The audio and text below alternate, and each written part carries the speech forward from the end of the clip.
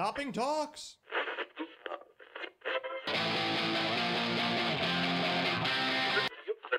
105 hours a week, can't be beat.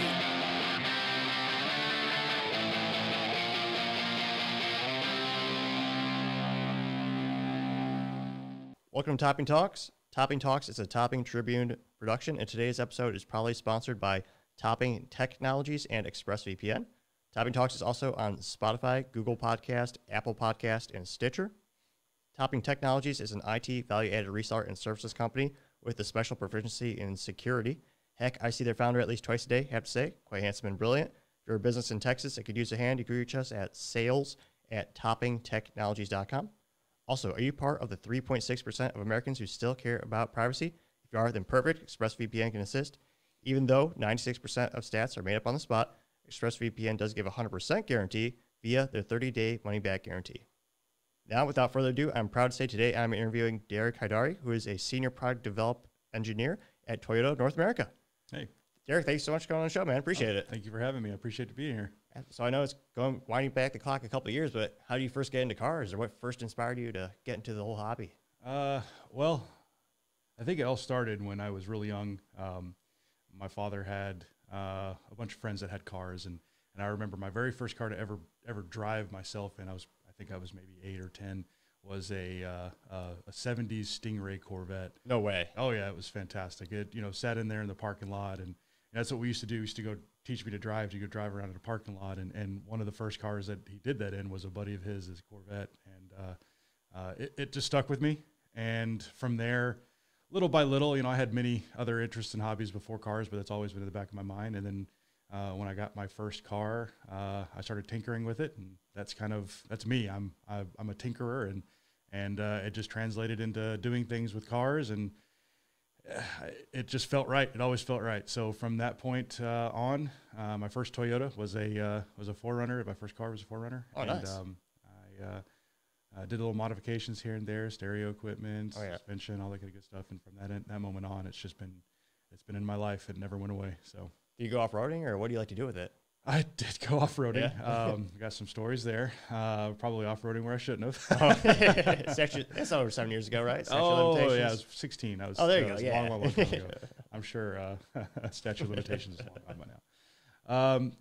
Yeah, off-roading, but mostly it was just a platform for me to experiment with, and like I said, I did stereo equipment. My first modification was putting big dual 12-inch subs in the rear, and figuring out how to do all that. I stayed up real late, at night, school nights and whatnot, developing switch boxes. Oh, really?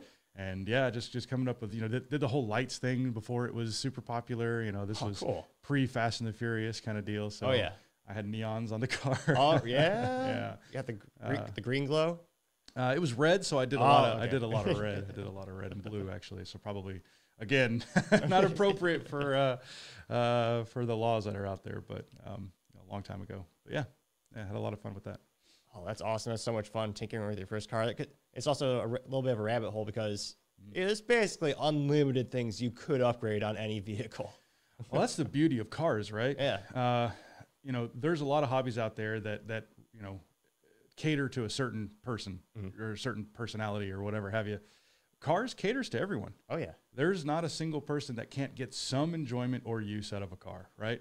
Absolutely. So as a hobby, you could be off-roaders, you could be race car drivers, you could be show car aficionados, you could just enjoy the drive. I mean, getting from point A to point B can be a hobby in itself. Traveling, all that kind of good stuff. So it's there's something for everyone in them. Oh, absolutely. I know a couple of my friends are in field sales. They kind of hate driving somewhere, but to me, I love windshield. You call it windshield time. There's something therapeutic about going between meetings, driving a couple towns over, shifting through the gears. Oh yeah. I mean, listening to music on a crisp day, not too cold, but just a little bit crispy with the wind down, and listening to your favorite song, driving on the highway with no destination in mind. Oh yeah, that's Can't be therapy. beat. That's therapy right there. Then what was your first role, or did you first go to school for engineering, or getting into cars, how did the official path go? That path is a crazy one. So outside of high school, did a bunch of odd and end jobs. I used to work on towers. Cell towers? Cell phone towers. We used to build them over for a company that my uncle owned. cool. So we go and build them, climb them. You know, I've been How as high high? as 1,000 feet in the air. You know, Really? looking down with a rope attached to me, and that's about it. Oh my gosh. Yeah. How scary was that? Or do you just Terrifying, absolutely terrifying.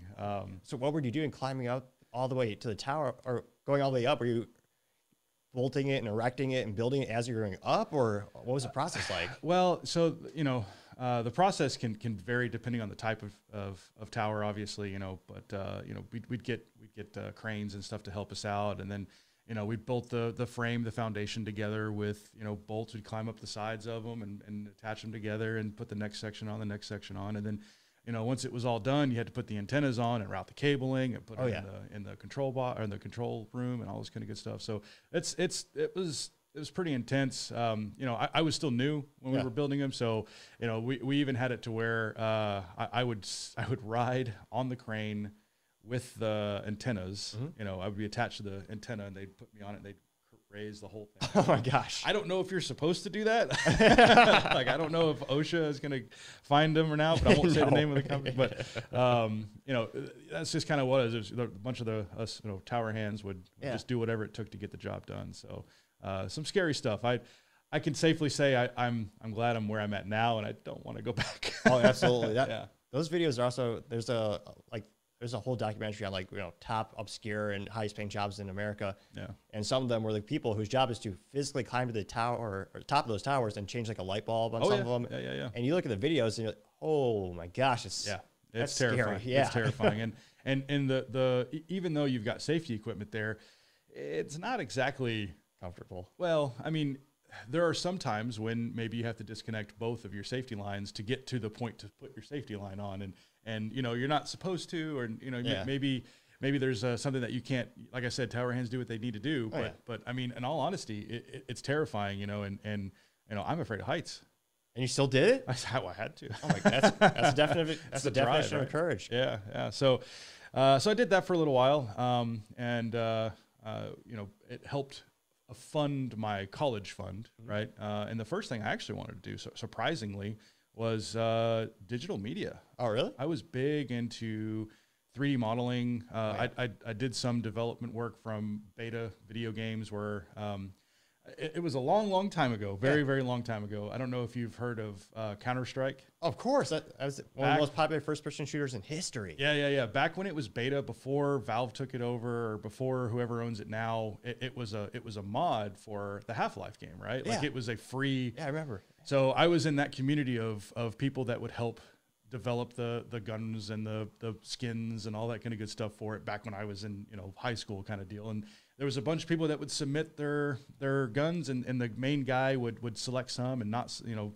reject others, and would help put his own stuff in it. But anyway, so I had made the MP5. Oh, really? And it was used for one of the versions. That's awesome. Yeah. And a friend of mine skinned it, and so, you know, I had a lot of fun doing that stuff. I did another bunch of models for a paintball game, also through Half-Life. It was a Half-Life mod. I forget the paintball game.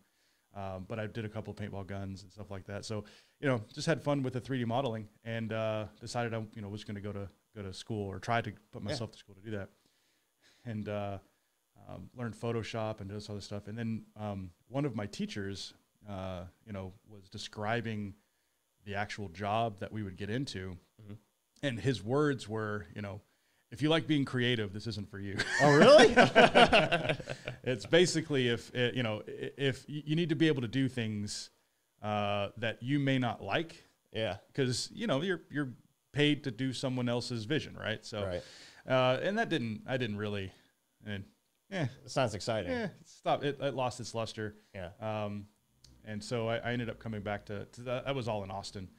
And I ended up coming back to Dallas to help my dad work in his restaurant business for a while, and then saved up again to start going back to college, where during that time I was working with at my dad's places. I developed, you know, I remembered, I guess I should say, that I love cars. And so I had at the time, I was one of those Honda boys where I had a you know, you had the Civic, you know all about it. So I had an Accord, the 2001 two-door. So, you know, I modified it, did the whole show car thing. What drivetrain did you have? You four bangers? I actually had two Accords. Oh, so I had one of each. Oh, I there you had go. I had the automatic V6, and then I had the 5-speed four banger. It was nice. I guess it's the F.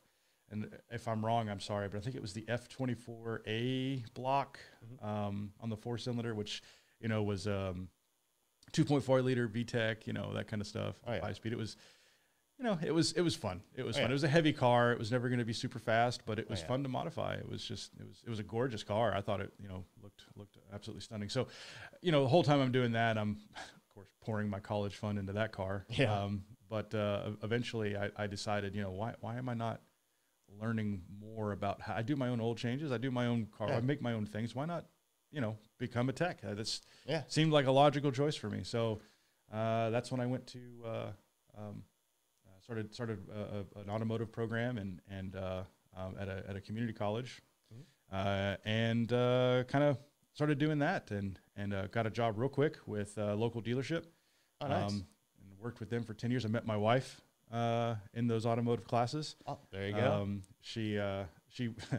The automotive classes, you'd have a classroom part and then you'd have a shop part. Yeah. And although for a while we were never in the same class, and me being a complete introvert when it comes to that stuff, never really saw the signs of her flirting and when we were in the shop. Oh, really? But yeah, she absolutely came on to me. Like there was I wasn't looking, in other words. And I remember when we finally did get a class together, and the first part will come.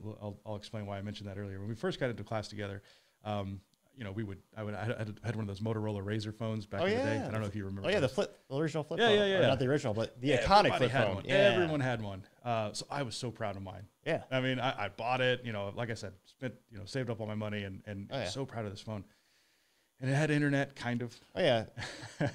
and I remember her asking, oh, that's a really cool phone. Can I see it? And I was showing her all these different things. And it started off where I would give her a joke of the day. Yeah. Because it would be one of those stupid websites, that didn't have any content. It was like, hey, here's a joke of the day. And so you click on it, and every day I would give her a joke of the day. And then it turned into pickup lines. It was the pickup line of the day. And, again, oblivious me. One day, she keeps asking about it, and she just takes my phone and says, I'm just going to take this. I like your phone too much. I'm going to take it. And I was like, ha, ha, ha, funny. No, she left. She left the class, and I didn't have my phone. And I was like, okay, well, you really just stole my phone. So I ended up going back home that day and calling my own cell phone. And from your landline? Yeah, from my landline, because we had those back then. Yeah, we don't have them Plug now, in the wall. Yeah, I had my own phone, so I called her from my landline and politely asked if I could get my phone back, and she said, yeah, but you got to take me to dinner. And at that moment, I was like, I'm a moron. Of course, that's so you had to do something drastic to get my attention. Yeah. So anyway, ended up getting my phone back, and her hilarious story was she always tried to get my attention in the shop, because she would always come over to the shop and ask me questions, even though we were not in the same class. Yeah. Hey, how do I do this? And, to me, it was just someone asking for help, because it happened a lot. She was like, no, I was just trying to get you to engage with me, man. Come on. So, but yeah, that's how I met my wife. We've been married now for, I think 13 years. Oh, so, wow. Congrats. Yeah. That's one of my favorite intro stories or get together stories. Yeah. Yeah. That is so cool. Mixture of technology and love, and that's incredible. What are the odds? Yeah, no, I feel I'm lucky, man. That's what it is. I'm just a lucky guy. Oh yeah, yeah. And kind of going after that story, do you care, or can you expand on the marriage? Because that was a really unique experience. Oh yes, the marriage. So as you can imagine, my wife also likes cars. Oh yeah. She was in the class for automotive technology, the same as me. She worked for Lexus. I worked for Toyota when we first got out of the school. And when we decided to finally get married, because I think we took a 5-year, court trial. I'm going to call it a trial. We decided, hey, let's do something special that we both like. And at the time, I actually got my first vintage Skyline, if you will. I had an R33, and so I was very proud of it. My wife was actually the one that helped usher it in and everything, and we found it. And it was a GTST, it was blah, blah, blah. But we wanted to kind of incorporate our passion for cars. And so we found a venue that's actually no longer in existence. It's in Richardson. If you're local listening, it's a K1 Speed in Richardson. It used to be a car consignment museum and event center. Really? And they basically had all kinds of vintage cars that, high-end cars that people would put on consignment. So they'd put a display out there with the history of the car and what it was and, all this different stuff. And you'd go in as a museum, you'd pay $5 and you'd go walk around and if you liked the car, you could contact the person and buy it. I mean, good idea. Yeah. So it was pretty neat, but they also had a venue center. So we ended up having our wedding there, and we had my car. We had, I think you're a guest on your show or previous, David Chuckman. His car was actually in my wedding. Oh yeah. His GTR was, and several other GTRs, and my wife had a 300ZX that was in it. Oh, nice. So yeah, we had several people in the ceremony. There was a row of our cars. I had a turntable that had my car on it that was, displaying the groom's car, and cool. The reception had it all there, and it got wind. It made it out in the public, and Jalopnik did a story on it. So, oh, really? Yeah. What was the story about? Was that It was basically just that there was a Skyline wedding. Yeah. I mean, that's so cool. It was a neat little deal where they had pictures of all the cars and all that kind of good stuff, and it was a fantastic wedding, I think. So.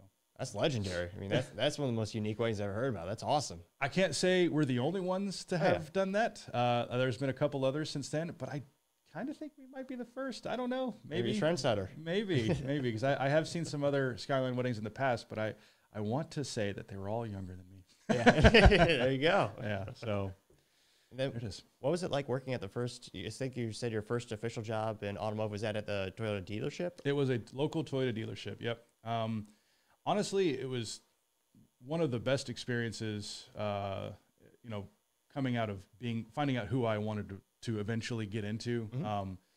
I work, one thing about the car industry and just cars in general, I think we talked about it earlier, was the diverse crowd that cars bring, right? Everybody's involved with cars. There's nothing cars don't touch, right? Exactly. And so that has afforded me some wonderful people to work with. Not only, are the people that I work with just passionate about cars, they're intelligent, they're smart. Some of them are the exact opposite. So I've worked with all walks of life at this dealership. So the experience was absolutely awesome. But it's backbreaking work, man. Oh yeah, it is. You work with flat rate. You've got to have accuracy. Not only am I working for Toyota, which is known for durability and partial of that is the responsibility of the techs to maintain things accurately, appropriately, and efficiently. I can't speak for all dealerships. I've only ever worked at Toyotas, but we take very big pride in hitting all those goals. Training all the time and making sure that we use torque wrenches. Oh yeah, not everyone I know does, but we do. And so it's kind of that thing where it did give me a good exposure into the car world, and I had a lot of good times and was pretty successful at it, I think. So, and as soon as I felt like I'd learned enough for me to move on to my next step, that's why I got into engineering. Was I wanted to help foster that same sentiment of building and continuing to have durable cars to go into my engineering degree and start working for Toyota. That's awesome.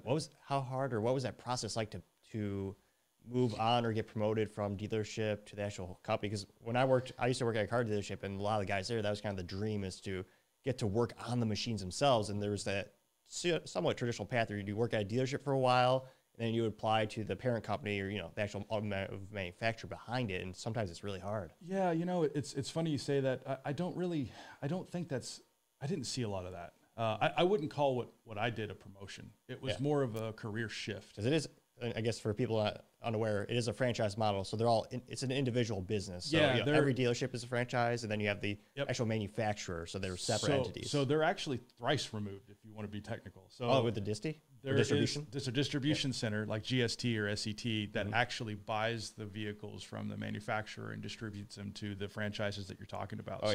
So there's some layers. There's some layers in there. But yeah, in general, you know, the promotion usually that you get from a dealership is you go into working on the cars. Maybe you'll go into the sales path and go into the service advisor and then the service manager, or you'll go into the parts side and become parts manager. And you know, ultimately it always tends to end up in sales because let's face it, that's what drives dealerships, right? So, I'm not much of a salesman. I'm more of a creator when it comes to tinkering and things like that. So my career shift, which is not uncommon, it isn't. Let me be clear about that. But you know, you don't see a whole lot of that. I think most people that I worked with, you know, they became master techs and shop foremans, and you know, they're so wildly successful in that. And you know, being able to continue to maintain these vehicles and diagnose. I mean, diagnostics was. That was fun. That was an absolute blast. It was hard, but it was fun. It's like a puzzle. Always changing too. And every time's different. You know, you do enough of them, you'll see some repeat things, so you can diagnose things, you know, quick, fast. But you know, that's the whole point of flat rate, right? But out of curiosity, what was the highest mileage Toyota you ever saw when you were working in the service? Probably one that I owned. Oh, really? We had a shop car that kind of got passed around over the generations, and it was a Camry, Toyota 95 or 96 Camry. And when I finally purchased it, it had like 380,000 miles on it. 380? 380,000. It was bought at that dealership. Really? One of the veteran techs bought it from the bought it new. No. I think it was a lady bought it. Yeah. And you know, she had it for 100,000, 150,000 miles. And they went to go trade it in. And this actually happens a lot. Techs will find a car that they, you know, either really like or notice that it's really pristine, and they'll go in and offer to buy the car either straight from the sales manager or maybe sometimes from the the owner itself. And so I don't know the whole story, but someone bought that car. One of the techs bought that car, and it kind of just became their car. They had it for a couple of years. They sold it to another tech, and then they sold it to another tech. By the time I got it, it was 380,000 miles. Drove it, wife drove it, you know, it just you know, didn't have to do much to it. And then by the time I sold it, I was getting into my school career, and I needed to have an additional. We wanted to have a new car because I didn't have time to work on make sure cars were, you know, maintaining. And 380,000 miles. I think at the time it was 480,000 miles. You know, if I needed a new transmission, would I be able to afford it? I don't know. So we sold it to a local person. It wasn't a tech. No tech wanted it at that time. But sold it to a local person who I asked him to keep in touch with me and to let me know, you know, just tell me what the mileage is every now and again. And the last time I talked to him, it was right under 600,000 miles. 600? Yeah. Holy. And happy to report that he didn't have any issues with it. Not since he had it when I sold it, when it was within the 200,000 miles that he had it. And it was apparently a work car at the time too. So that's incredible. Yeah. You can't beat that reliability. That's the amount of engineering that has to go into that, all those components just to make it run that long is it's a process. Impressive to say the least. It's an impressive process. Getting into seeing how it's done now on the engineering side, it's impressive. It's impressive. A lot of effort. Oh yeah. So what was it like your first day getting the job at Toyota of North America? Oh man, one of the most exciting days of my life. So coming into this, you know, I actually before I get into that, let me build into that story just so you can see, so I can express the awe that I actually felt. That sounds great. So out of the technicianing days, I had to go back to college, right, to get an engineering degree. You tend to need one of those. It helps. So I go in and you know, spent the next actually 5 years of my life just in utter chaos. Engineering degrees they're tough. They test you. What kind of mechanical electrical engineering? Yeah. They test you. They put you through the ringer. There's a lot of weed out classes that you got to endure, and you know, I think I started off. My study group was probably, you know, 15, 20 people long, and I think we graduated with recognizing 3. Oh wow! Yeah, they weed them out. They weed them out pretty good. So So, you know, after finally getting through that struggle and maintaining the degree, I was so very proud to get, during the year before my graduation, the move from the accessory department, which I now work for, was in Torrance, California. All right. And they were doing some recruiting because they knew they were building up the campus now here in Plano. Yep. They did some recruiting and you know, they offered me a position to go do an internship in the California one end. But, you know, at that time I had a family. I'd already had a 10-year career before I even went to school. Yeah. So I was the old guy, yeah, guy in the room. So, you know, they ended up offering me the internship and I turned it down. And then they called me back like maybe, I'd say 6 months before I graduated and said, hey, we're now doing the internships in Plano. We have an offsite campus. The campus is still being built up. There's another reserve area. We'd like for you to start doing the internship there. As soon as you graduate, you know, come start. So I actually, while going to school, did not think I was going to go back to work for Toyota. Period. I got into electrical engineering because I thought it was a variety, or it was a high demand engineering discipline. TI is around the corner. Big Texas Instruments. Instruments. So, you know, all these different places that you know, I was thinking about going into. Just so happens that Toyota is like, hey, we could use you. Yeah. Why don't you come? And I was just like, you never believe this, Toyota, but I worked for, you know, your dealerships for 10 years. This sounds like a perfect match made in heaven. Yeah. So first day of orientation, to answer your question, I'm already, you know, just super stoked because Toyota, my first car, my first career, and now I'm going into it on my first as an engineer. So Toyota's just been my life, right? Yeah. So I walk into the lobby of the big headquarters for my first day of orientation, and there sat a 2000 GT, pristine, oh my gosh, white, beautiful as can be, just sitting there in the lobby and just no one caring. You know, I walk in there and I'm just, oh my gosh, does everyone not see this? It's a piece of artwork. This artwork over here. For folks who don't realize, that was one of the peak pieces of Toyota engineering, their first venture into the sports car category. And it was so beautifully designed. It was revolutionary. No one saw it coming. I mean, no, it changed the face of it actually paved the way for the Supra you see now. And Supra is the lineage, you know, it was, of course, it's not technically the first Supra, it's still the 2000 GT, but it is the foundation in which, you know, the popular sports cars of Toyota was founded on. And oddly enough, I don't know if you know this, little bit of a tip, or a nugget of fact here is that it was actually kind of a joint venture with Yamaha too. I don't know if you, really? I didn't know that. Yeah, Yamaha did a lot of work with that. It's pretty interesting, that history. If you don't know the history of that car, it's exciting if you're into cars at all. Yeah. It's one of, you know, it rivals history like the GT40 does. I mean, it's got a rich development story that I think, you know, most people find entertaining. But that was a car that I saw at my orientation and just knew that I was at home. Yeah, day one, you see one of the most beautiful cars in history ever engineered. Yeah, and we own, Toyota, I think, owns two. Oh, really? In our museum. We have a red one and a white one. And I remember the second time I ever saw a 2000 GT, I was walking into what, in kind of our garage area. We have a big, large shop next to where we do a lot of our development, our labs and things like that. And there was a bay door open to where we have a kind of an on-site service garage where, you know, if you have a Toyota lease vehicle, whatever, you can go and get serviced. You know, they're basically take care of the fleets. And I remember walking down the long industrial hall. It's not pretty like the other parts of the Toyota facility. You walk in and it's looking through a garage door, and there's a red 2000 GT just sitting there. Oh my gosh! Out of just off in the corner, like it's, you know, like it's a Corolla. Oh my gosh! Yeah. So it's quite awesome whenever you see cars like that, and they. You know, Toyota has a big museum full of these cars that they circulate throughout the campus. So, you know, every day I go into the office, you see something new, or, you know, part of Toyota history, and it reminds you how awesome the car world is, and Toyota in general. So absolutely. Is that open to the public, or is the museum employee only, we or have kind of a VIP thing, or? Well, change. So there is a museum on campus that you can visit. Oh, cool.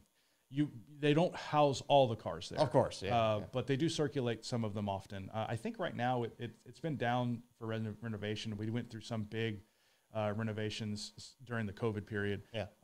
Because, you know, no one was there. Good time to do construction. Yeah, I'd have to check to see if they've reopened. I don't think they have yet, but if it is, you can go into the front lobby, open to the public. You can ask for a tour, and it's right in the main lobby. You go up to the right. There's a big stairway that shows you a lot of cool things. They have a manufacturing segment there that shows kind of the history and just how we do our factories. They have a virtual tour. They did have a virtual tour, which if you've ever been to a manufacturing plant, talk about impressive. Well, that's probably one of the most unique things Toyota ever came was just the whole mindset and whole philosophy. The Toyota production system. Exactly. Yeah. I actually just bought a book on the whole topic just because if you want to describe it or I describe it, it was revolutionary for the automotive industry, especially. Yeah, absolutely. Yeah. I mean, and it's been a staple in a lot of businesses. You know, not even automotive, just in general. The Toyota way is adopted by so many because it just works. It works from a business standpoint, works from a quality standpoint, it works from you know, a customer expectation standpoint. It's just something that, you know, if you don't know much about it, read those books. You know, you can apply it to your life. You can apply it to your business, and we preach it quite regularly within all the aspects of Toyota, and I think it's a really good thing. And then rudimentarily speaking, I mean, please correct me if I'm wrong, but the philosophy for the folks that don't know, I mean, back in the day, it used to be the philosophy of an automotive production line, you know, bam, bam, bam, bam, bam, punch them out, you know, assemble it as soon as possible, and if there's stuff at the end, we'll set it aside, then we'll maybe fix it, probably. Probably. But Toyota, they empower each and every one of their assembly line employees. So even if it's a quarter way through the production of the vehicle, the employee can actually, you know, they pull down a sign or they'll make a signal and say, hey, exactly. Yep. We need to fix this now and actually fix it in real time. Yep. So it's fixed before it gets to the end. And that, I mean, I know when Toyota first came to North America, GM and all these legacy automotive companies partner with them so they could learn about that and help them set up production in North America. Absolutely. It was such a revolutionary idea. And it's one of the reasons Toyotas are darn near bulletproof in quality. I mean, they just don't break. Yeah. I mean, you've got pretty much the gist of it. You know, Toyota does empower just everyone there to be able to call out problem areas. You know, it's not just fixing it on the line. Generally, you know, if it's something that's small, it can be, you know, it's not just fixing it. It's finding out why. We do root cause analysis. The 5 whys, a whole big deal for quality assurance. And the guys at the plant, they put so much effort into making sure that quality outflow problems don't occur. You know, if you see an issue, I think as you were talking, some manufacturers of old would set them aside, say that's scrap part, or, you know, we'll figure it out later. No, you stop what you're doing. You figure out why this broke. If it's something you can fix it, not the car, the process. Exactly. You know, fix why it broke in the first place. And, you know, that's how you kind of come about with our biggest philosophy is Kaizen, right? Continuous improvement. You know, how can you always make sure that you're doing something better? And nothing is ever good enough. It's just waiting for a next opportunity for improvement. Exactly. So that's a big part of how Toyota operates. It's still, I remember when I was a kid, the first time I was kind of introduced to Toyota, or I saw it, I remember I was watching Top Gear, and they're doing one of those, you know, destroy car episodes where they beat a car to the point where it'll break, and they had like 5 different manufacturers, 5 different models. And I think they had I think it was the Toyota Celica. They were, you know, beating these cars, you know, literally hitting them with, you know, bricks and stuff, taking a, you know, 4-door car off-roading, you know, completely unrealistic, perhaps inappropriate things for what the car was engineered for. But at the end of the episode, the Toyota still ran, although others broke. And they're like, okay, what would it take to break this? So they finally they drained the fluids from the car. So they got rid of the engine oil and all that. And it still did a couple laps. Like it's still like, it's astonishing how reliable the whole platform is. Yeah, it really is. And I don't know if you remember the Hilux episode. Oh, I think so. Back in gosh, this was such a long time ago, but it was there was a red Hilux that Top Gear did everything they could to destroy the car. They dumped it into the ocean. Yes, I remember that point. And they basically they brought it back to life. They brought it, all they did was they drained the water out of the block, changed the spark plugs, or I don't think they even changed the spark. I think they just emptied them out, cleaned out the cylinders, and it fired back up. Because they were on like an icy patch when they were doing that, I think, right? Maybe I don't remember. I don't remember all the details. A long time ago. Yeah. But I mean, I think they dropped a house on it. I mean, Yeah. it was, and it still ran. And I remember subsequent episodes had that Hilux sitting on a plaque on a wall. Yeah. In their studio, and just always looking at it, going, yeah, things survived a lot. Right? Yeah. Yeah. It's just brilliant engineering. And then kind of springboarding off of that, what was your first role when you first walked through those doors, you had your orientation? What were you working on? So my first role there was, they do things where at least in the facility that I worked at. So I work in now I work in the service parts and accessory development side. But prior to that, I was doing rotations in several of the different groups that they had.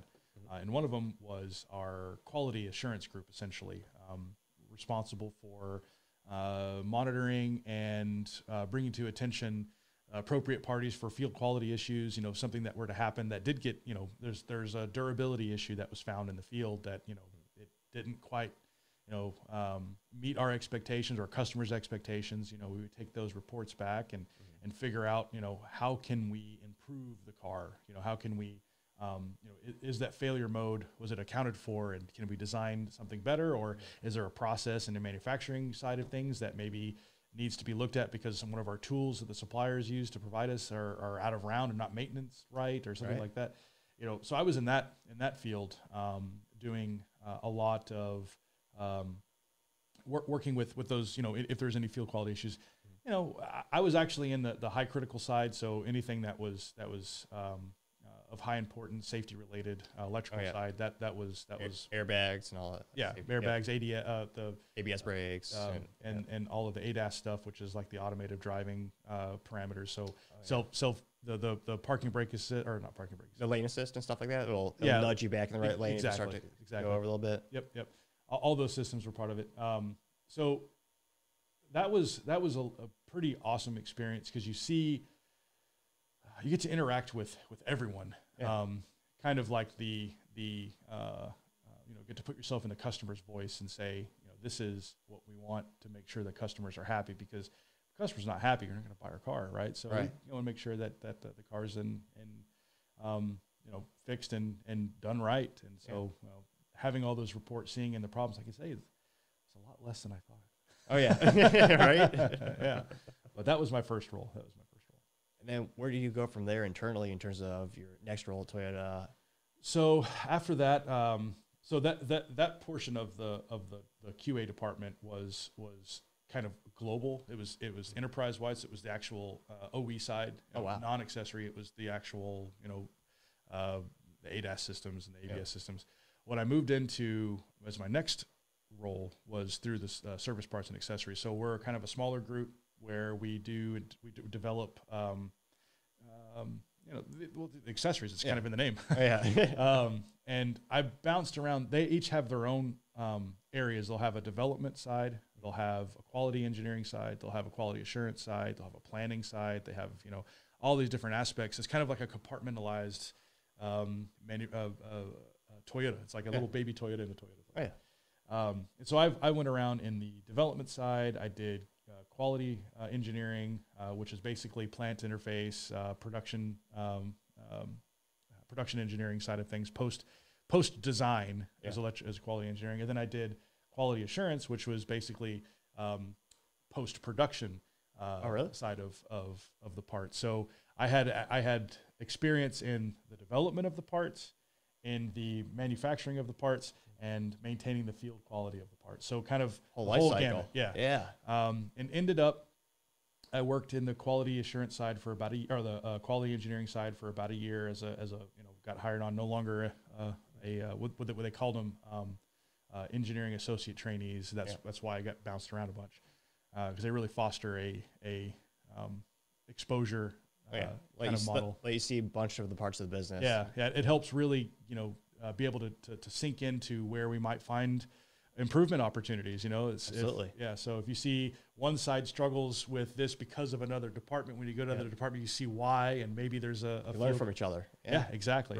It's big there. So I did do a stint in quality engineering for about a year, and then now currently about a year and a half now, I've been a development engineer on the electrical side. So I'm responsible for a lot of our electrical accessories that we put on those vehicles. And we now do, it was before, most of our accessories were either port installed. So at the GST sites, you know, we would have accessories installed at that point, that install point, or at the dealership. So a customer would buy it after they bought their car and say, I would really like to have extra lights in the top. Yeah, for like the Scions back in the day, you know, they'd have those lighting kits. You know, those were all developed by my group.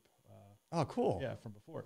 And now we have a third install point that's kind of been pushed, where we actually have, in the manufacturing process, we'll install accessories. Really? Yeah, which is a really unique deal. It's a very unique deal. And it's a tough opportunity because our timelines are truncated because we feel the need of the manufacturer outside of the actual OE side. We feel the needs that are either not able to be met, or you know, there's, I guess, opportunities that were found after the planning freeze of things. You know, like for instance, you know, we'll do, and these are small examples. I can't really say about some of the other big examples. I understand that. Some of the small examples are, like, for instance, we do illuminated door sills. Right? You don't think anything about those being illuminated on when you open the door, you see the door sill illuminates. That's, you know, those are accessories.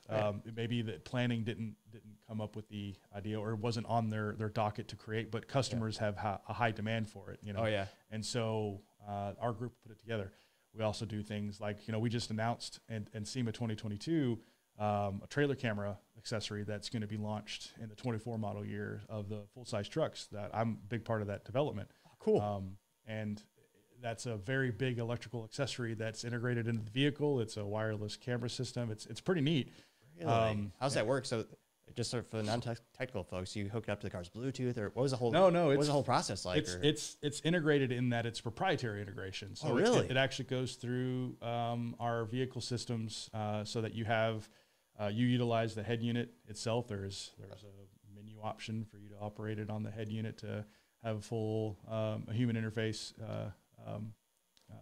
Human machine interface right there on the screen, and also in our electronic display mirrors. So you'll have wirelessly streamed video that you can put on the back of a trailer that will stream in your e-mirror when you're driving around, so you can make lane changes safely. And on the head unit itself, you get to see you know, backing up, kind of like a backup camera kind of deal. So yeah, that we kind of showcased that at SEMA this year, or last year, and hopefully we'll have that product run out pretty soon.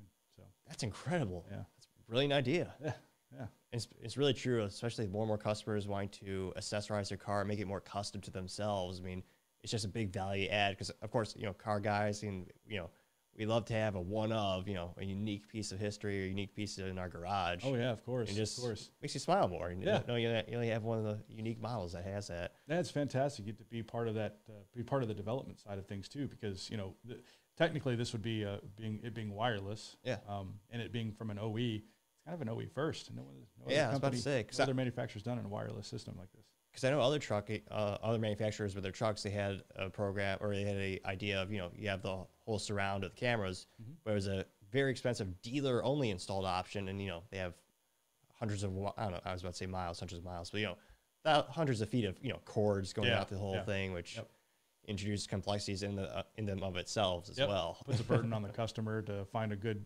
safe routing, and exactly. And we're big on routing quality assurance for our wiring and making sure that, you know, safety is played into, and that was one of the drives for us going into the wireless side, was that, you know, having to being able to minimize that burden on the customer to find a way to route their wire safely, because, you know, we don't want to make it. I mean, we can't guarantee where a customer is going to install it. You know, it's their trailer. I mean, if it was going to the car, that's one thing, but it's going to a trailer. That's kind of out of our scope of what we can control. So wireless seemed like it was a good push forward to not only advance the technology of that, but the convenience for the customer. So. Oh, absolutely. A lot of people don't realize when it comes to, you know, automotive electronics, usually one of the biggest, you know, red flags of why is this not working.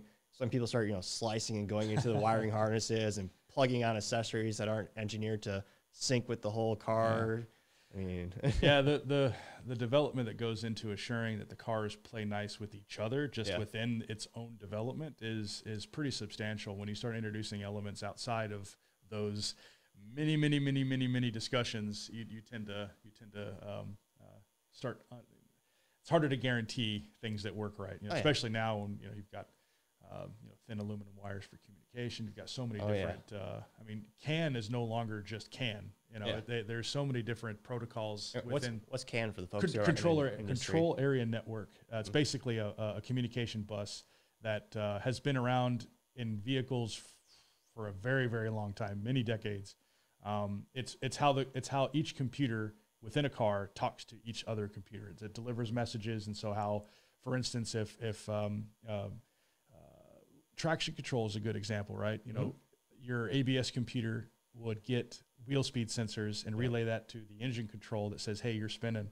You might want to retard some of that timing. And the engine says, oh, I see that. Thank you very much. Let me stop. That communication is through the CAN. And so we've gotten a lot more complex, a lot different kinds of, there's, I don't want to get too technical into it, but there's a lot of different protocols out there now. And even more than that, there's different protocol buses or communication buses that are outside of CAN, that vehicles utilize. So they get really complex. And if you start introducing other things into them, it can be difficult. Oh, absolutely. Out of curiosity, just kind of somewhat tangent question. Do you think it'll get to the point where the cars become more and more wireless with those computer devices? Because with the wires, you do have reliability, but you also have some complexity. And it also is, rats and other critters, especially in winter, they love to climb into the engine bay and chew away at wires. I almost wonder, might that be part of the automotive future where you're making the individual components, computers of the car talk to each other wirelessly? Yeah. I don't know. I can't say that that's never been discussed. Yeah. Because it has been. But, currently... Cost complexity. Well, I think you may know about this a little bit more than most folks at home, but security is a big deal. Oh, very true. You introduce wireless systems, you introduce entry points for security that, you can only predict so much when it comes to security. There's always going to be a need to upgrade and countermeasure and hackers out there, they do everything they can to find vulnerabilities. And no matter how much you plan, there's always a vulnerability somewhere. I think someone said a long time ago, if a human made it, a human could break it, right? Exactly. So I think, I'm not saying that there are lots of wireless things that are coming in everywhere. There's been talks about whole wireless vehicles, but I think a lot of security questions that are going to be the main thing that kind of keeps that down the road a little bit further. No, I agree. I mean, I remember maybe 5 or 6 years, a couple of years ago, there's a really big article in Wired magazine where some hackers, completely remotely, I think it was within eye distance, but they were able to hack into, I believe it's a Jeep Grand Cherokee on the highway, take over the controls of the vehicle, slow it down, put it out into the parking or the no drive lane, and stop it completely. And they were 100% wireless. They were able to hack into the vehicle and take it over completely. Yeah, there was a gosh, I don't remember how long ago this was, and honestly, I don't even know if the true details and how accurate this was, because at the time I wasn't in the engineering side. But when I heard the story,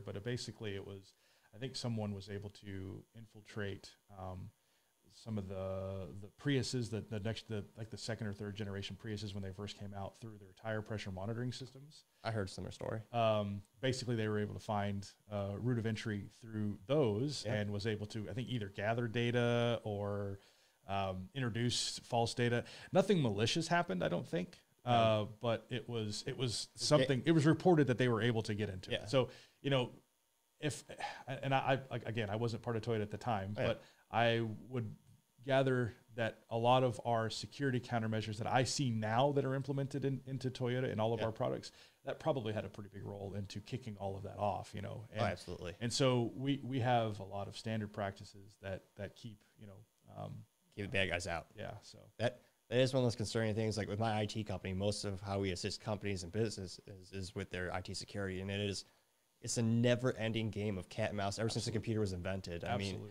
And I don't know if it'll ever stop, to be honest. I think security is always going to be something that is needed when it comes to our technology growth that we see. It's only, the threats are only the threats of IT security are only going to keep increasing because the human race keeps increasing the reliability and use of technology. So, I mean, we talk about cars. A car nowadays is almost a data center on wheels compared to, 60s and 50s before you had all those computers and modules. Now some cars, especially electric cars, they are it's a technological machine. I mean, it's a data center on wheels. They're talking, especially if a lot of them, they talk to the headquarters in terms of, network relay and sending information back, which does have some benefits. I know, have you ever heard of a Super Speeder Rob on YouTube? I can't say that I have. Sorry. He's known for having a rental automotive exotic cars, and something in his industry with automotives that's really concerning is the rollback of odometers, because that's how you make. Yes. He estimates like 60% of exotic cars are rollbacks, which for folks who don't know is when it used to be with the drill, you could roll back the odometer to decrease the mileage, which of course increases the value of the car. And he did note that with technology, one of the ways that manufacturers are stopping that practice is with communications with the company. So like when he was leasing, I think it was a Chevy Volt, he couldn't lie on his lease with the mileage because it's a computer on wheels. It's reporting to the General Motors, hey, this is how much you drive, which is also scary because if they know that, well, they also know where you drive because, it's got GPS. So, I mean, it's a trade-off. It is a thing. I mean, I think every manufacturer has some form of data collection. And for Toyota, for the most part, I believe, and again, I'm not part of that department, but I believe we're an opt-in company, right? So you have to opt in for that data to be collected. But I do know that we have data that we can utilize for diagnostics. I mean, we have connected apps that will sit there and say, hey, we noticed that, you are 5,000 or you're, 500 miles from your next oil change, or, you've got a check engine light on, would you like us to schedule an appointment? Is that intrusive? I mean, if you opt in, no, it's a great reminder. I have it on my truck. I love it. Absolutely. I get a notification that, hey, I need to get an oil change. And I'm like, oh, you know what? I've been busy. Thank you. But at the same time, you're right. It's a trade-off. There's a trade-off. I mean, they also know if I'm driving fast. Yeah, exactly. No, that's the thing. Insurance companies do the same thing, right? Yeah. But again, that's an opt-in thing for now, which is, I think, hopefully it stays that way. I agree. More choices is better, I think. Yeah. I mean, if you want it, great. It's convenience that can be super helpful. And if you don't, then, hopefully that freedom remains. Exactly. Agree. Yeah. But it is nice. I do love that, no matter how much technology, I love that diversification of Toyota, that they still strive to make some, automotive legendary for the sports segment. Oh yeah. Now you're speaking my language. Yeah. So tell me a little bit about Toyota racing. I mean, I've been fascinated about it the past couple of years, but I know you're even more involved today. So I think there's a lot of, I guess, appearance of how Toyota's been, in the past, they've been reliable. They've been utilitarian, perhaps. Very utilitarian. I mean, that's a good way to put it. Because they have been. They're very utilitarian. They last forever. They're used for a lot of commercial applications, taxis. I think Prius was the #1 Uber driver or Uber car, right? I mean, the most popular car sold in history is a Toyota Corolla. Yeah, absolutely. So, that rumor, or not that rumor, that track record, the vision of Toyota has always been around, and I think our CEO, and I'm not going to speak for him, but the things that I know about him, he is in motorsports. He is excellent. Maurizio is his pseudonym for racing. Like he races, and I think when he took over the company, looking to kind of drive Toyota into that direction. So you have to bear in mind Toyota's huge. Oh yeah, they actually very big. I think it was the first time ever. I remember 2022, Toyota is the first time ever I think in 30 plus years, they beat GM for number of units sold. Oh, yeah. It was an incredible achievement. Yeah, but the downside of having a big company like that is things move very slowly. There's a lot of checks and balances that have to go through, and a lot of people need to agree and execute. And so, when he took it over, I forget what the year, but a while back ago, and I think he had that vision of developing a more of bringing back the racing heritage that, if you remember back in the 90s, the greatest era of cars, you had a lot of sports oriented vehicles coming out of Japan. You've got the Skyline, the 7, the Supra, the GTO, which the 3000 GT. I mean, all of these sports cars, the NSX, one of my favorite cars. Yeah, all these cars had this sports car mentality that just kind of over the time it you know became most car companies became more utilitarian and or at least they're not poster childing their they sports don't cars. seem to advertise them as much. To your point, if you turn on a TV for folks who still have cable these days, but I mean, What's that? Yeah, exactly. It's like even on YouTube with the commercials, you really don't see a lot of the sports car. You see, and perhaps it makes sense. They seem to advertise the ones that have the highest number of units sold. Of course. So why not? Yeah, right? exactly. Yeah. So I mean, for volume, you're getting a better bang for your buck because you're selling millions of those cars as opposed to the more niche cars. Yeah. I mean, it's going to be a fraction or maybe a tenth of the volume of units sold. So Yeah. for the company, it makes sense. More profit to pay your employees to reinvest in the technology. So I definitely see that. But I miss the kind of the golden day of the exciting. Do you remember the billboard is still in California? It's in San Francisco, but during a storm, the poster on the billboard, the newer one, fell off, so you could see what was under it. It was a Supra. It was I think it's a Mark IV Supra, the one that's from Fast and Furious. Yeah, I didn't know that. Yeah, it's still on a billboard in California. Check that out. It was the last year I think that they painted. So billboards Oh for yeah, folks out, they used to paint. So painted. a beautiful painting of that black Supra, and after that was the last painted. So every other billboard ad after that, they just put the vinyl billboard on top of it. Yeah. And then a couple years back, the Wallpaper, vinyl one fell off. Yeah, it fell off, and you could see it. Huge automotive news. And yeah, I mean, I missed that one. It's incredible. That is awesome. I almost feel like Harrison Ford, like it belongs in a museum. Like it, I mean, you're not wrong. I mean, especially now, like I said, we're you see a lot of manufacturers ushering in this new age of the sports car. Yeah. We saw it in the 90s, and I think history is kind of starting to repeat itself a little bit, where a lot more interest in driving is starting to come back. Yep. I think for a while there, and it's not for everyone. It isn't. As I mentioned earlier, diversity in the car world. Some people care less about driving. Some people don't even. Their hobbies are walking. That's the opposite. Of exactly. So it's not for everyone, but I think a lot of people are fostering in this new age of being able to drive their car in a performance setting. So track days. Exactly. And just in general having a ton of fun with getting to point A to point B. It's not always about point B anymore. Exactly. Or it did, in the 90s they had that, I think there was an advertisement somewhere that was like, it's not about the point B, it's about the journey. Exactly. Like, that's a famous, I know so many famous quotes, but I forget who says them. So I always say, like, as a wise man once said, as a wise man once said, as a wise man once said, life's a journey, not a destination. Exactly. And so, cars used to do that. And I think Toyota is not starting to, but they've been pushing this excitement drive into their cars. I mean, it started with, one of the more mundane cars that we've had for a while, the Camry, right? Oh, yeah. I can say it. Camrys have been very utilitarian, and they've been something that you bought because you needed it. You needed it to work. You needed space. But if you look at the Camrys now, they look pretty impressive. They still have that reliability. Oh, yeah. And they look great. Especially the TR, is it the TRD? The TRD, sports package looks amazing. I saw one on the road a couple weeks back. I had to do a double check. I'm like, that's some beautiful engineering and design work. When I was in QE, I was responsible for the exhaust system on that one. As well as a couple of the components. And same with that, and I think we had an Apex Corolla that does the same situation. So I mean, like we were fostering in that performance aspect of these cars, and the Camry, the specs on paper are matching what my car was, and then I have a GTR now, R33 GTR, and the same specs for that car is in that one. So I mean, it's fun. It's fun to drive, and so it's as we now move into the Supra, GR has come out with quite a few platforms that foster that same sentiment. The GR Corolla, GR Yaris. Just for the folks now in the automotive industry, what's the GR stand for again? Gazoo Racing. Oh, exactly. Yeah. Which is, Toyota's come up with several racing teams over its lifetime. There's Toyota Racing. There's Toyota Racing Development. There's now Gazoo Racing. And each time there's some aspect that we get involved with either small time racing, big time racing, but racing has always been a part of Toyota. Yeah.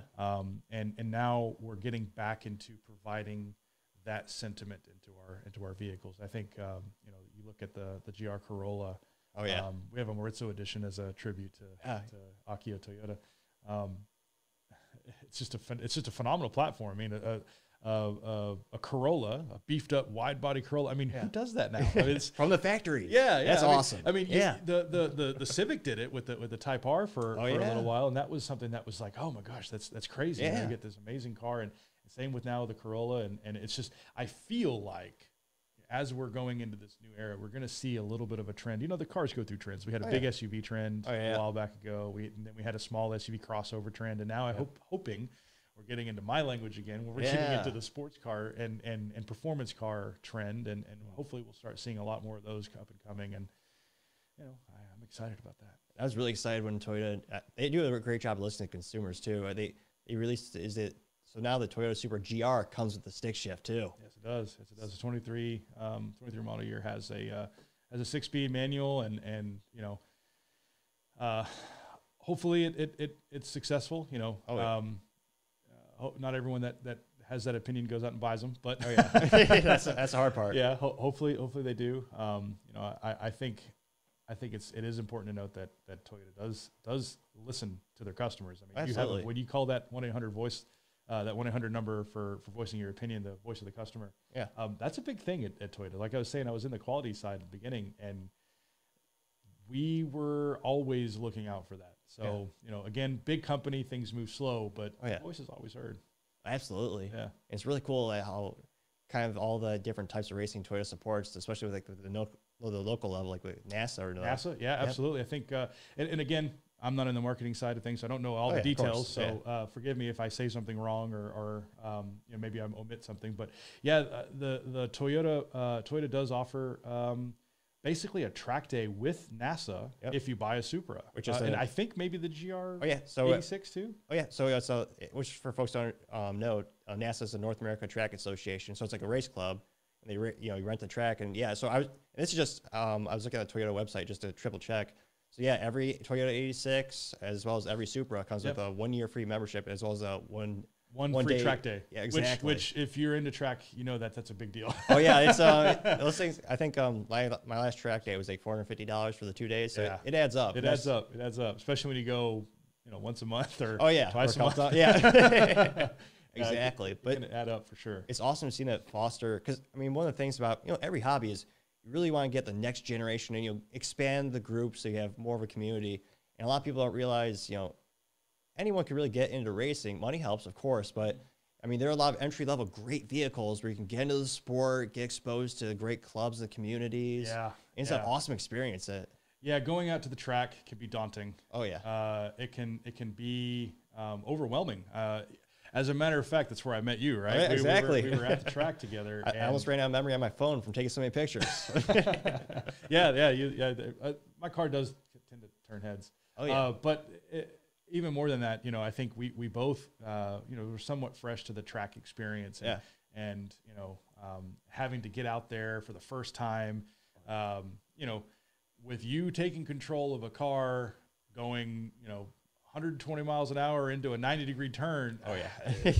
it's intimidating. It's very intimidating. Oh, yeah. Knowing what to bring, making sure your car's tip top, because that's important. You want to make sure the car's doing well, especially I have a 25-year-old, 26-year-old car, 27-year-old car. Oh yeah. Got to make sure it's in tip top shape. So one of the things that I've discovered through my ventures going out there is a group that I'm now a big part of called #RaceCar, and it's not #racecar. I was about to ask. It's written out #racecar. It's #racecar. Oh, really? Yeah.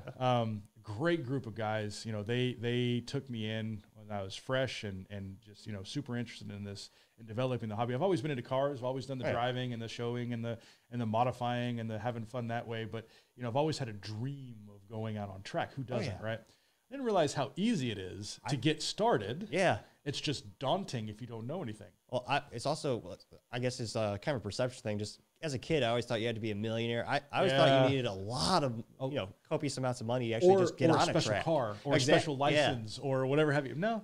You don't need any of that. You just go out there and you start off fresh. You'll eventually get into those things if you want them. You don't have to. But in any event, we became part of this group, #RaceCar, and their whole premise, the whole reason they exist is to foster this positive environment for newcomers and veterans alike, kind of breed this positive environment to be good stewards of the sport, you know, to provide help. You know, when I went, there's 2 individuals there that kind of, you know, founded the whole event, Justin and Chris, just absolute angels of people. I mean, these guys, they have, you know, they bring all the tools necessary they need for their own cars. And, you know, I have a checklist that I go through. That I pack my car. I drive out there. I don't actually have a trailer, but I drive my car out there, pack it full of whatever I can. And then, you know, whatever I need, hopefully I brought it. Exactly. And, you know, sometimes that list is incomplete because I didn't run into that problem. Well, next time I'll put it on. But anyway, these guys, they'll always have stuff out there for you. You know, they'll always support. You know, if you get on the group, they make sure that if you need assistance, that they can help provide it any way they can. They can provide physical assistance. They can provide referential assistance. A lot of them like to foster a instructor-like vibe where, you know, if you're at a plateau and you're performance driving and really want to get at the next level, because again, that's the whole point, right? To drive faster. Yeah. I can tell you when I first started, I was slow. I thought I was fast. I was so slow. I was so slow. And even now I'm probably still slow, but I'm much faster, you know, and it keeps getting faster and faster. And so, you know, a lot of it is fostering that community and making sure that people like me and you can get that, feel comfortable in doing the sport, because it's dangerous. Oh, yeah. It is, but it's a lot of fun. Absolutely. That's one of the reasons, too, I chose NASA as an organization, just because I did a lot of research and asked my friends, like, for a new guy, what's the safest, you know, one of the best track record of having a safe class where, you know, there's not a lot of crashes or burns and stuff like that. And a lot of people are worried about going to the track. Thankfully, there's a lot of open fields. So if you do go off the track, it's not, you know, as dangerous as you would think. It depends on the track. It depends on the track. There's several tracks that go to that. I mean, you don't want to give the false sense of security on, because the tracks are different. I think Hallett's got a little bit more of a, you know, because you have that one concrete barrier for when you're getting on a track. ECR too. Exactly. But even more so NASA, because I'm familiar with Andy and BJ, who were previously the directors. I think they still are. They still. But they got a new ownership. Scott, NASA Texas. NASA Texas. That's right. But Andy and BJ, they just absolutely focus on safety and instill it to all the drivers out there, making sure everyone's on the same page, because that's important, because you're not there by yourself. You're sharing that track with others, even though you're not competing. In certain of the HPD programs, NASA does do time trial and wheel to wheel. So separate classes, separate. We're talking about HPDE here right now, which is for the people getting introduced to the sport and getting comfortable on the track and high performance driving education. Exactly, that's what it is. So it's basically how to learn, or it's learning how to drive your vehicle quickly and efficiently and safely. And so NASA, I think, is a big program that really caters to that safety side. So does most of other HPDEs, but I do believe NASA's got one of the better ones. Chin events also got a very good track record for that. So I mean, you know, if you're ever in the have interest in doing that, reach out to those companies or those organizations, I should say. They got a website, NASA Texas. You look up the schedule, and one of the nice the things that made me feel less intimidated, especially for the first class. Every time you're on the track, you have an instructor in the car with you, telling you exactly what to do and when to do it. Yep. So that helped me get over my concern of, well, this is my daily driver. I don't want to crash it, but I do want to have fun. Yeah, absolutely. And that's the beautiful thing about it is the more you go into it, the more you get that experience to push the car further and further. And you know, before you know it, you're starting to get competitive. Like me, I was the same way. I mean, I drive an R33 GTR. It's not exactly a common car out there, and you know, I don't want to go off either, but at this point now, I think I've enjoyed it so much where I'm hoping to in the very near future start getting competitive into time trials and potentially being an instructor and all that kind of good stuff. And NASA is a good avenue where that's kind of helped me at least identify the path that I want to go to. And then Chin Track Days is also another good organization that's fostered it. But most importantly, it's the hashtag race car folks that have really helped drive me to push into being a better driver. It's my biggest passion. It always has been. So, now, what was it like importing the legendary GTR? Because I know a lot of people don't realize for many years there was this unobtainium. Just because I think you were saying at the time when you first got your first one, it was like one of 7 in the DFW or Texas area, and there wasn't very many in Texas. No, there really wasn't. And you know, for a long time, that importation has been tainted by, you know, some good practices and bad practices, you know, along the way. There's some stigma against it. But, you know, basically, there's, you know, companies out there that had tried to import them, and they tried to do everything by the book, but then maybe kind of fudged the numbers on a couple of their models that they probably shouldn't have. And it kind of put a black mark on the Skyline. The practice. But now that all these vehicles are starting to hit a exemption timing, so the 25-year rule is what most people know it as. It's actually different between the National Highway Safety Administration and National Highway Traffic Safety Administration and EPA, Environmental Protection Agency. There's two different criteria, and you have to meet both of them. The earliest you can do is a 25-year. I think the EPA is a little bit, or EPA is 25. I think NHTSA is a little bit sooner. But regardless, once you hit that 25-year mark, the process becomes easier to do it correctly. To say that you can't bring in an R33 before that or a Skyline before that isn't necessarily accurate. There's a lot of things that have to happen, almost to the point where majority of people don't do it right. You know, and it's expensive, cost prohibitive. Oh yeah. It's time prohibitive because, you know, you got to do a lot of the stuff really quickly, and it's also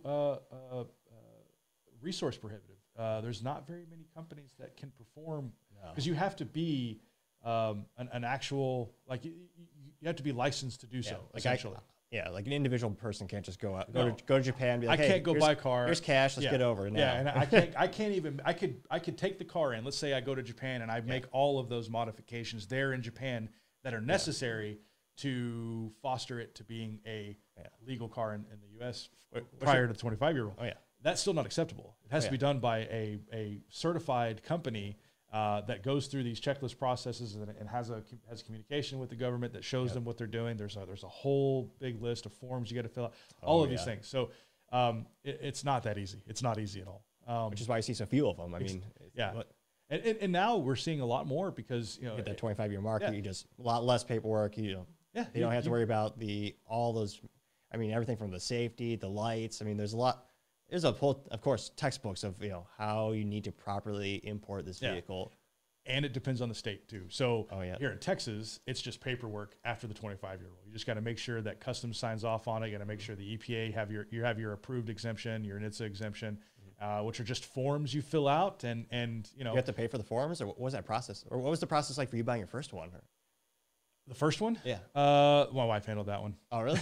That's awesome. Yeah. We actually, it was one that was already in the States, and don't really know the process that much. So the second one was done by me and the wife kind of together. Oh, cool. So basically, we found a brokerage company because in Japan, I got mine through an auction. Yeah. And through that, you have to actually be licensed auction.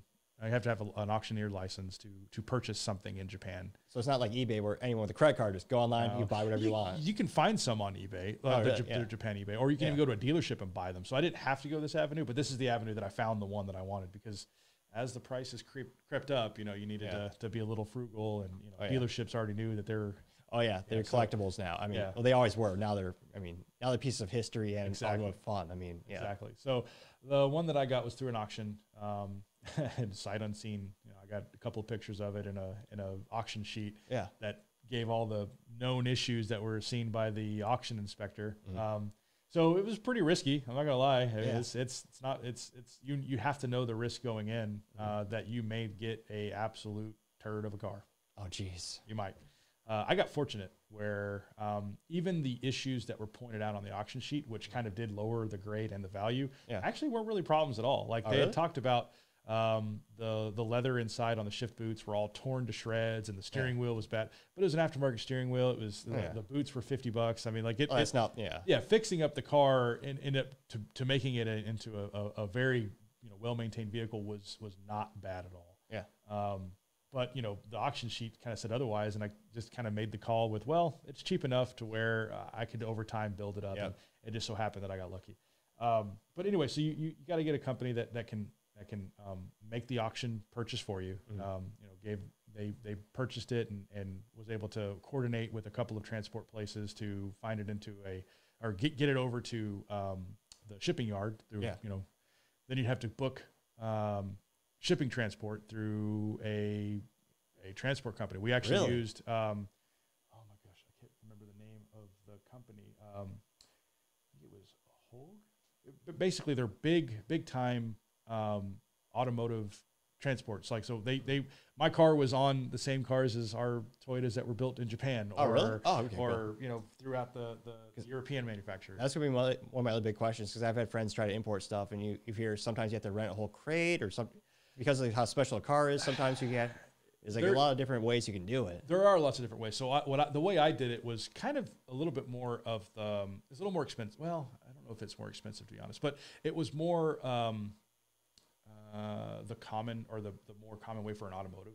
They call it a roll-on, roll-off. Oh yeah, service. I figured, yeah. So that car was driven onto the boat, and it was driven off the boat. You can do it crates, but you kind of those tend to be a little scarier. Really? You know, because you have to have someone load up the crate, then transport the crate, and then get the crate onto the boat. And hopefully, if you're not doing it yourself, you know, if you're not going to Japan and physically doing all of these arrangements, you kind of have to trust the people that you work with that are going to do that thing. The only thing I had to trust was a guy driving my car onto the boat. That's a good point. That's funny. Is part of me thought it might be safer to do the crate because natural elements of, you know, whatever happens out in nature. But these boats are designed to carry cars, brand new cars, so they're covered. Oh, okay. Yeah, you go inside the hull of the boat. You're not on top of it. It's not like a shipping crate boat where they have them on top of the deck. Your car's not on top of a deck. It's not like that. Oh, okay. And then, out of curiosity, how do things work with like the licensing and the title? Because I remember reading a couple years back in Japan, they weld the license plates onto some cars, and it's permanent per the car. Well, you don't have to change the license plate after 25-year rule. Oh, you don't have to worry about it at all. Oh, you're talking about the license plate or the VIN title? plate? Sorry? You're talking about the VIN plate or the the VIN plate and the title. Or is there like a piece of paper title from Japan that you get too? Or you get a deregistration paper. So basically, you deregister the vehicle. They will take the plates from the vehicle. If it's a welded on plate, like the actual tags, the front and rear tags. If you get that, then you're not getting those back, or you're going to have to get a repair guy to unweld them, cut them off. But you'll get a deregistration paper and a couple of forms that the whatever the local prefecture has to deregister that. They'll get those. You need to get them translated. You have to have them translated. Oh, really? By a third party, or do they have people at the dealership, or what was that process like? It depends. It can be a third party. It could be someone on the U.S. side. It could be someone on the Japan side. It depends on where you end up. It should be translated, and that's about it. Because the U.S. customs portion of it, the title work, your state government won't accept an untranslated document. They don't know what it says. They're not going to accept it. So however you get it done is it's up to you. I think I utilized some friends that I had at Toyota who, you know, do that stuff all the time. They were just like, yeah, I'll translate it. So that's how I got mine translated. So anyway, once you get the registration papers, you get the transport truck or the transport ship. Someone rolls it on for you, or you could, you know, I don't think you can actually drive it on yourself, but someone at the shipping yard who's, got the clearance to do so will drive it on, and you can, I think you can witness it. I know you can witness it coming off if you're escorted by a certain personnel, which you have to hire. Really? Yeah. So once it gets to the port, it's your responsibility to pick it up. You know, they'll drop it off into a yard, usually surrounded by a bunch of other cars. It could be other commodities, but if it's a car transport, the shipping yards they go to are generally going to be car related. Yeah. And so you go into, I think I got it out of Freeport near Houston. That's where they dropped off mine, and I drove down there with the trailer because, again, I don't know the condition of the true car. I don't know if it might not run. Yeah, it may not. I don't know. So we get down over there, and you go into this little shed, and you give them the transport papers that the shipping company gave you. In parallel, you're working with a customs agent, or you don't have to work with a customs agent, or a customs broker. You could do this paperwork yourself, but you have to be careful because you have to dot every I. Yeah, and you make one mistake.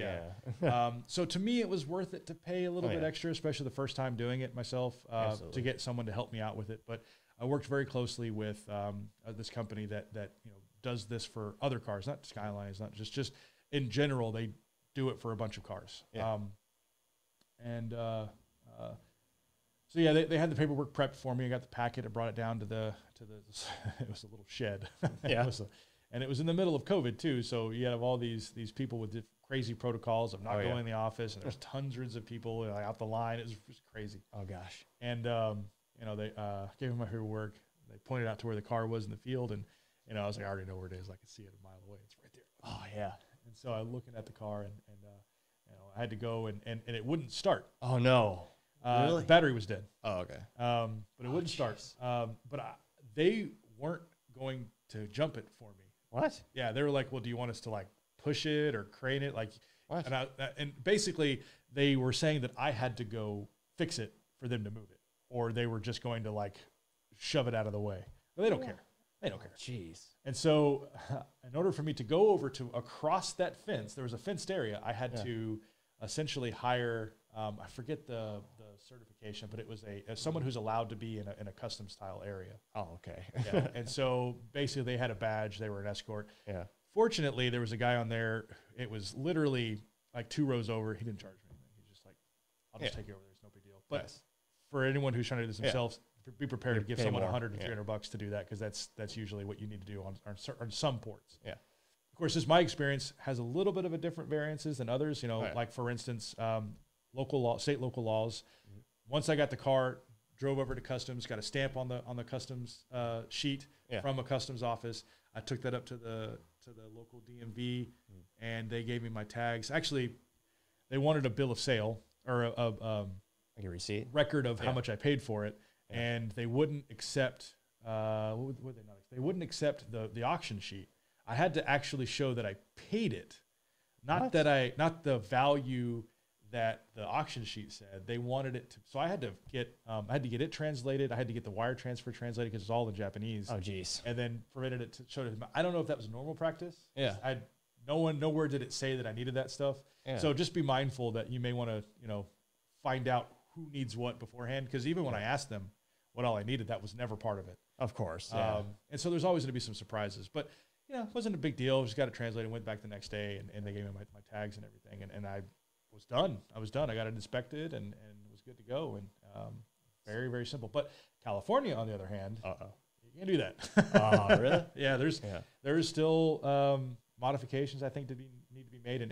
And someone I'd recommend looking towards, and this is not an advertisement, but someone I know is very good at doing this. They've been doing it a long time. Is that Top Rank? I know Sean Morris, who's big in the Skyline community, basically was around during the Motor X days, which was the cause of the whole. I was going to say that's the big story everyone knows about. Yeah. He was a big part of that. I don't know his full role in it, but he was in that era, and now he he's part of a import company that caters to California. There's a lot of work that they do, and they from my understanding, they do a really good job. I've never done any business with them, but I've talked to Sean several times. He seems to know what he's doing, and seems to have that quality mindset to make sure that everything is dotted and crossed. So he's also pretty good about a resource of reaching out to and answering questions. So if you have a question about California, go ask him, because there's too much for me to remember. So I don't care. So out of the whole importation process, what was the most difficult part? The waiting. Oh yeah, of course. The waiting, the finding of a car. The first time around, it was a full year before I actually got the car. Really? Yeah, there's a lot of stuff that just it was crazy. It was crazy working with someone who back in the day was doing these import stuff, maybe be shady or not. Mm-hmm. There was a lot of worry that happened going in. And this time, doing it myself, it probably still took 4 or 5 months, I think. Oh wow. Yeah, and that's after paying for everything. So you're trying to make sure everything goes through, because you got the investment now. Yeah. And I think the hardest part was literally the waiting. I mean, the paperwork, the research side of it, it's all available. It's not hidden. It's not a secret. I know people tend to think that it's they're always asking these different questions, but it's really all out there. Yeah. There's nothing that blocks you from searching. Go to the .govs of NHTSA and EPA.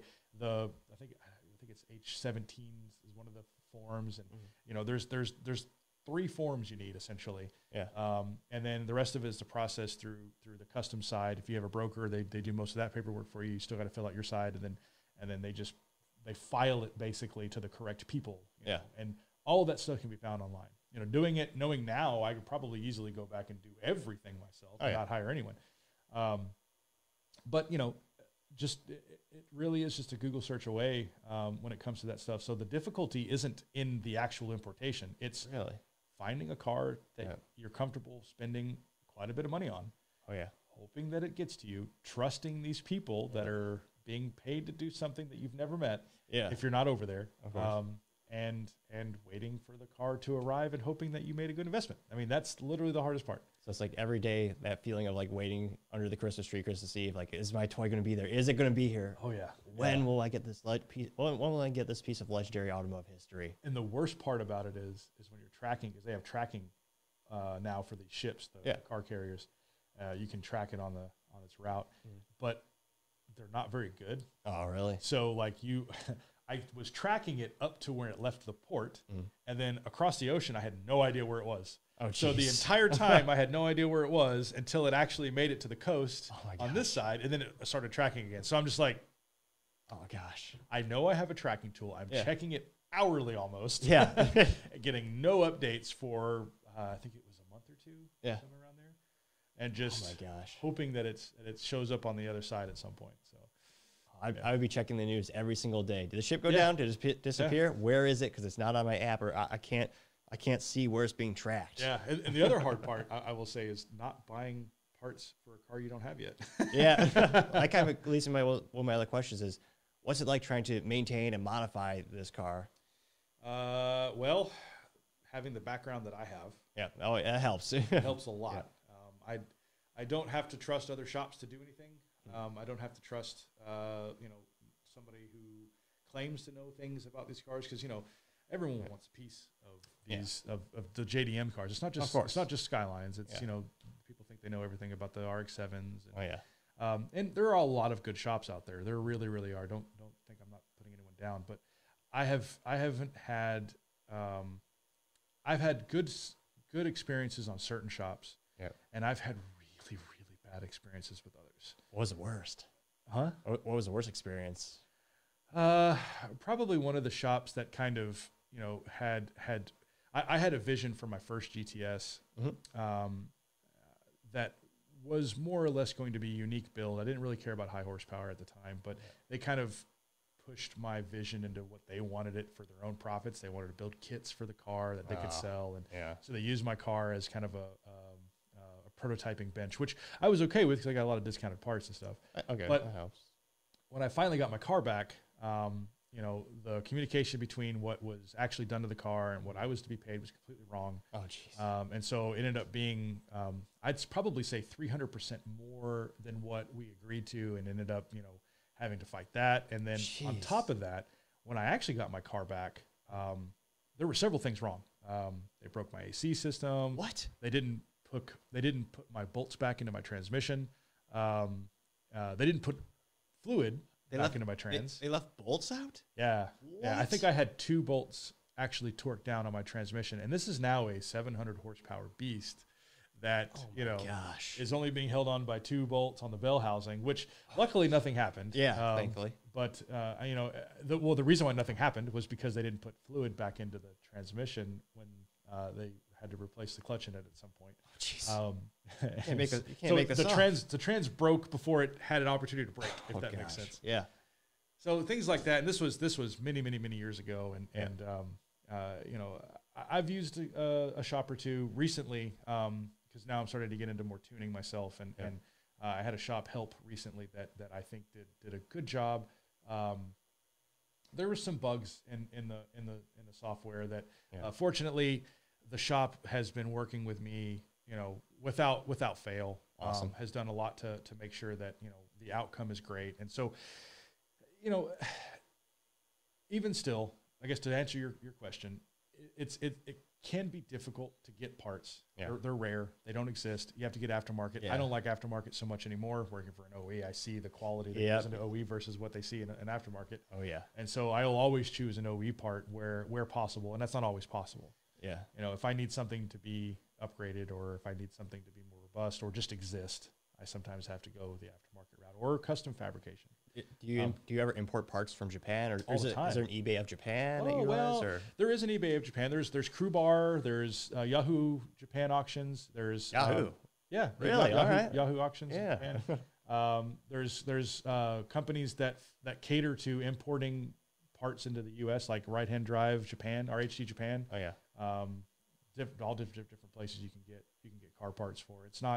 It's with the internet, it's not so bad. When I had my first one, which was 10 or 12 years ago, it was a little harder. But nowadays, not hard at all. Awesome. Yeah. I was gonna say, can't wait to see you in the car at the track next time. Yeah, I actually need to fix my rear diff. Oh, there you go. And then hopefully I'll be on track in March. So I hope to see you out there. Oh man. yeah, you're gonna be Eagle Canyon. Or is that? It's either Motorsport Ranch or Eagles Canyon. I don't remember. I've one got of the two. Yeah, and I plan to go to as many as I can. If I can get the car done before February, I'll be in February. But I think it looks like right now it'll be March. And at this point, I may just go out to the next one in February anyway, even though the car's broke, because it's an open diff instead of So it's, I mean, if I break it more, I'm replacing it anyway. Yeah, exactly. So I'll end up. Hopefully, I'll see you out there one of these times, and because I've been watching you, man. I've been watching you, and I remember when we started out. I remember following you at MSR. I was right behind you, coming around. I think it was Boot Hill. Oh yeah. And you were coming around that corner, and you were coming around, and you were correcting a little bit, and I was waiting for that pass by, and I was like, oh man, there's Toppin. He's getting after it. And then trying to. What's that? Trying to. Yeah. Well, I mean, the how much power are you having? Oh, it's only 205. Yeah. Maybe 207, but with the cold like air, 30 or 3,000 somewhere. Yeah. Anyway, you were doing phenomenal. You're doing phenomenal. Appreciate it. And I'm sitting there watching, like, all right, I know I'm right there because I got a little more power than you. I'm like waiting for that pass by. You gave me the pass by, and you gave it to me so late that I was actually like afraid to make the pass, and I was like, no, I'm gonna do it anyway. So I went down and I passed you, and you were following me, and I was watching you keep close eye, and it was just a lot of fun. It was a lot of fun. So now I've seen you on the track, man. You're just absolutely. We were both learning, and now, dude, you're killing it, man. I appreciate it. I was really proud, really nervous and proud when I got promoted from HPTE 1 to 2, where you start driving on the track without an instructor. Very nice. Yeah. Solo now, huh? Yeah, I was really nervous, but cool. I took it slower than usual for the first couple laps, but finally, once the rust is shaken off, you're a little more confident. So I think it's getting to the point where we're going to start actually timing the laps now that I've been reading I read a couple books by Ross Bentley that PJ recommended. And Ross Bentley's great. Yeah, it's just, now I'm finally starting to get into it. So I'm really excited. And yeah, seeing your car pass me on the track with it, fireball coming out of the exhaust, it is that picture on Facebook is legendary. I love it. Thank you, man. Well, I'll tell you what, next time I see you out there, I've got a whole comm system now, multiple helmets, all that kind of stuff. I love giving ride-alongs. Why don't I give you a ride-along next time we're out there? Heck yeah, that'd be legendary. I appreciate it, man. Yeah, absolutely, man. Perfect. Thank you so much for the podcast. Can't wait to race soon. Yeah, absolutely. Thanks for having me. Thank you, everyone, for listening. Topping Talks, again, is also on YouTube, Spotify, Google Podcasts, Apple Podcasts, and Stitcher. Don't forget to subscribe, like, comment, tell your family, tell your friends, tell your coworkers, tell your enemies, heck, tell anyone. Just stay safe. Have a great day.